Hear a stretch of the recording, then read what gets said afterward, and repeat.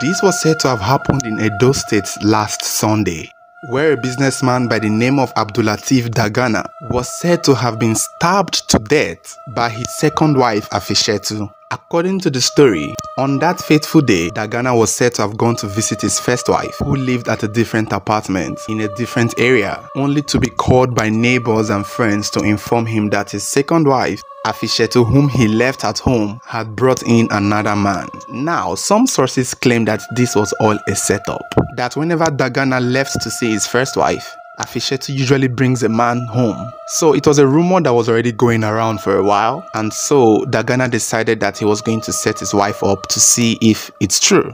So the previous day, on a Saturday, he pretended to go and see his first wife as usual, with the hopes and expectation that Afishetu would bring another man to the house as reported.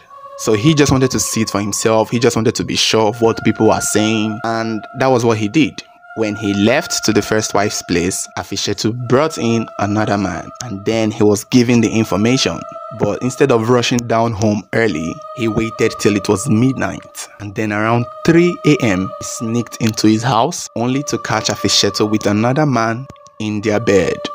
They say the fight ensued. Somewhere within the fight, she picked up a knife and stabbed the man in his heart, killing him instantly. And then she opened the door for her boyfriend to run away. As the boyfriend was running away, she began to shout a false alarm, screaming "Thief, thief," trying to wake the neighbors up so that they would think someone had come to their house to kill her husband, not knowing it was the neighbors who set her up for all of this. So before she could play the victim, they apprehended her and revealed to her that this was all a setup. What you were doing, we told your husband, so you are the one who killed your husband. You and your boyfriend killed your husband.